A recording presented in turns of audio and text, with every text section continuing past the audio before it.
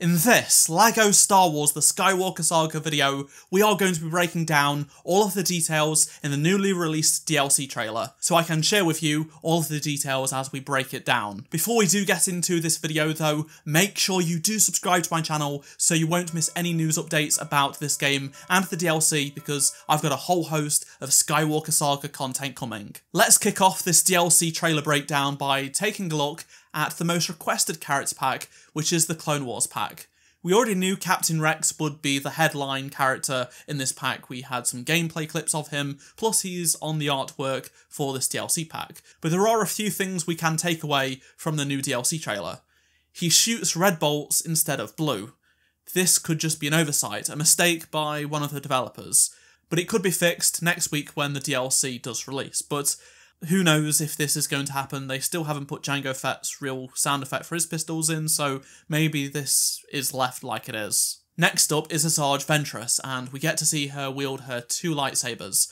It's the same character design as one of her LEGO minifigs, but this specific character design is based on her 2003 Clone Wars non-canon appearance, not from the series that started in 2008, which is canon. TT Games used this design in the Force Awakens Clone Wars character pack, so they're just reusing assets at this point. This was part of a LEGO set that was inspired by the 2003 set, and yet this Clone Wars pack, it uses the logo for the 2008 series, and they're using the wrong Asajj Ventress. I don't really care, but it's just something I know people will definitely be disappointed about because it isn't the correct version. Moving on to another dark side user, and it's Asajj Ventress. What's great about this character is that they didn't actually reuse the Force Awakens DLC assets or the minifig that LEGO produced. It actually has leg and feet printing, with some extra detail on the torso print as well, so they did actually go to extra lengths here to make Asajj Ventress a much better character, because he did just have plain black legs in the previous game, but now he has full leg printing with even feet printing, which looks great. The only other Clone Wars character shown in this DLC trailer was Gar Saxon, wearing his Mandalorian appearance, which looks really awesome. I love the visor, how it's an emissive texture. It really stands out in dark places, so great work by the TT Games artist there. He's probably going to be part of the villain class, I'd imagine, and we are able to see him in this gameplay trailer using the semi-auto submachine gun LEGO piece, the same weapon that is being used by Rex for his dual pistols. I think it works best for Rex with his pistols because they actually kind of resemble his pistols, but with Gar Saxon, it's going to be interesting to see how it works for him, even though it's probably not going to be used as a pistol by him. The fifth and final character included in the Clone Wars DLC pack was confirmed by Warner Bros. To be Darth Maul. Because he was not shown in this trailer, we don't know what he will look like in this DLC pack, but I'm going to guess and say it's probably his Siege of Mandalore appearance. It would be really cool to have him wield both the Darksaber and the single red blade lightsaber. That would be really awesome to see. But regardless, I know some people will be very happy seeing a new skin for Darth Maul, specifically this one. Next up is the Book of Boba Fett pack, and this contains a character that so many people have been really wanting in the game, and that's Cad Bane. We finally get a look at Cad Bane, and it's a completely different look to the version that we have in the Force Awakens game and his LEGO minifigs, which is great. They actually did fantastic work here. So as you can see, it's a mix match of his brand new Bad Batch LEGO real minifig hat and tubes, with a lighter skin tone and the Book of Boba Fett clothes. It is different to the torso piece that we have in the real Bad Batch minifig they just released, but it's great to see that they're taking real LEGO minifigs pieces that are new, but also creating custom stuff as well. He dual wields his blaster pistols and will probably be part of the Bounty Hunter class. A completely original character that LEGO have not made yet is Cobb Vanth, and it's great to see him. Of course, because this is set during the Book of Boba Fett this pack, he's not wearing his armour, so he's just got his appearance from that season, and he has a single blaster pistol, and probably will be part of the hero class. Black Chrysanthemum does look cool. He's got some really intricate detail going on with his minifigure. Another character that LEGO are yet to make in a real LEGO minifig, so it's great to see another custom character with plenty of detail. He does use a more longer range blaster in line with what we see in the Book of Boba Fett, and as you'd expect, he's going to be part of the Bounty Hunter class. I would say the Armourer is a bit of a surprise addition personally, but it is good to see her as well, given that she is a real LEGO minifig. They've transferred that into the game pretty well.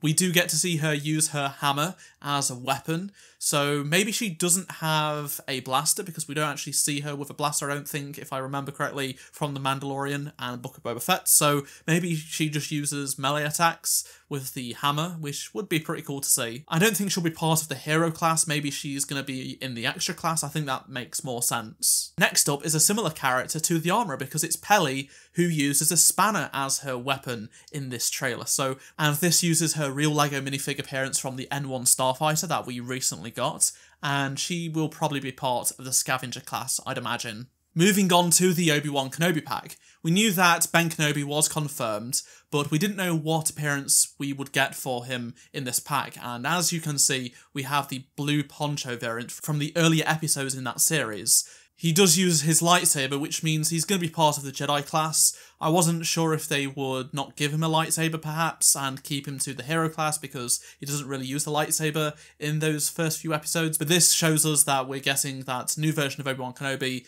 with a lightsaber. Another character that we already saw gameplay of before, and the front of the cover art of this pack, was Reva, and there isn't much new to talk about with her. She has her dual-bladed lightsaber that spins around, and she will be part of the Darkside class. There is a mistake with Reva's character model though in the game, because in the show and the real LEGO minifig, she wears gloves. Now, moving on to the other Inquisitors included in this pack, we have the Grand Inquisitor, and again, he has that dual-bladed lightsaber, but we only see clips of him using one blade, so perhaps you can control if you have more than one blade, or it's just certain attacks where it goes into two, perhaps. Maybe that's the case. I think that's a little bit more likely than being able to control which blade you have out. That's a striking difference between Reva and the next character, the fifth brother, who has the double-bladed lightsaber ignited at all times, and on top of that, he does get his specific Kenobi-style minifig that LEGO recently released. It's not the Star Wars Rebels version. Same goes for the Grand Inquisitor.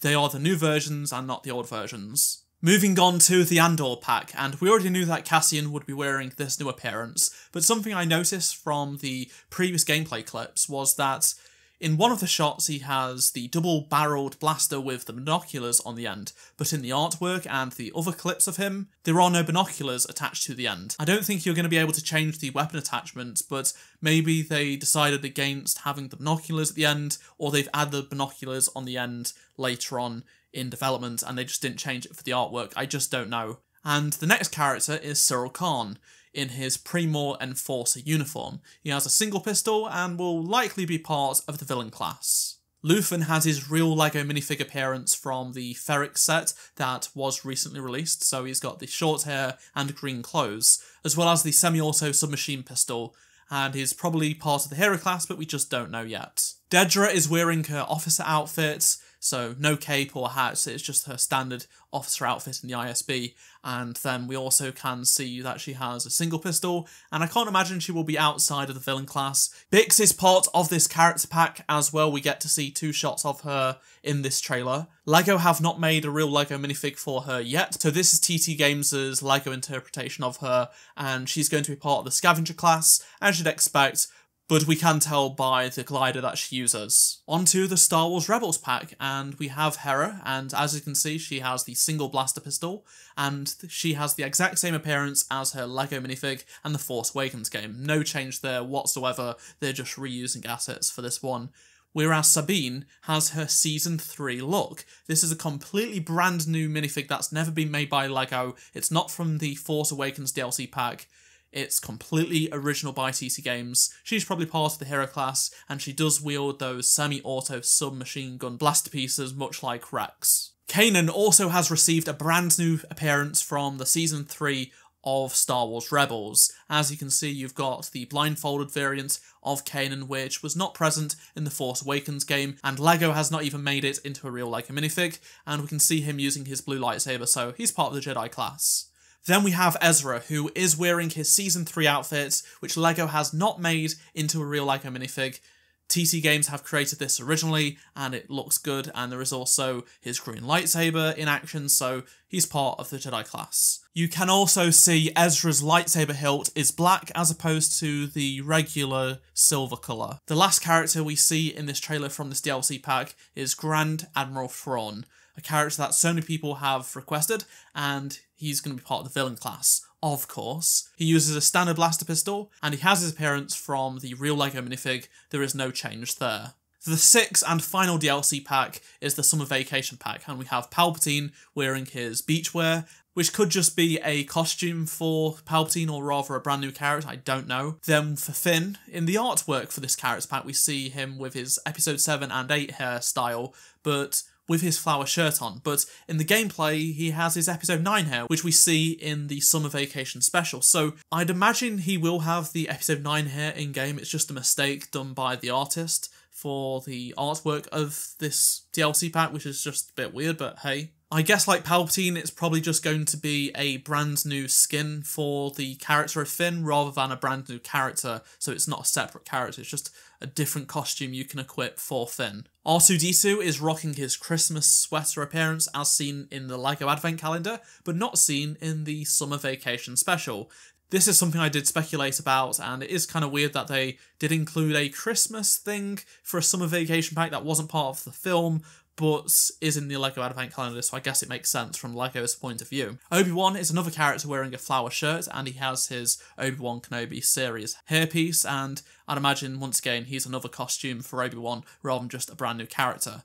And then we have the battle-damaged Vader with the beach torso piece, but it's really strange because in the Summer Vacation he isn't battle-damaged, neither is he in the LEGO Advent Calendar, so why TC Games did this, I don't know. He doesn't also have flippers, which was part of the real LEGO minifig with the Advent Calendar. Let me know down in the comment section below your thoughts on anything I've talked about in this video, and if you did enjoy this video, please do drop a like, subscribe so you don't miss any upcoming DLC videos from me on the Skywalker Saga, and if you missed any of the previous episodes on screen, make sure you do click on the playlist on screen right now, and I shall see you in my next Skywalker Saga video. Goodbye.